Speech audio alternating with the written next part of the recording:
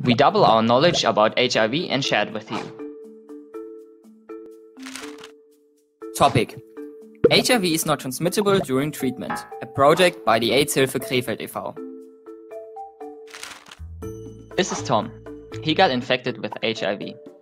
However, Tom cannot infect others anymore as he's taking medications. But how is that possible?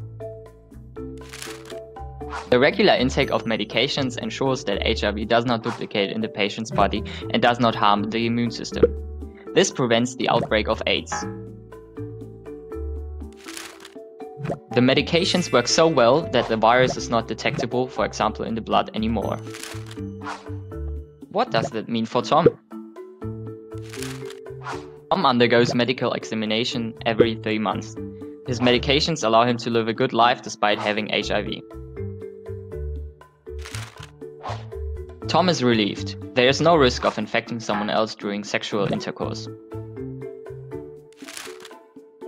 Also, a transfer via blood or mother-to-child transmission is prevented. This means that couples can have children naturally. By the way, HIV cannot be transmitted in everyday life anyway, neither during occupational contact, leisure time, or during sports. Tom wants more people to know about this. Help us and double your knowledge.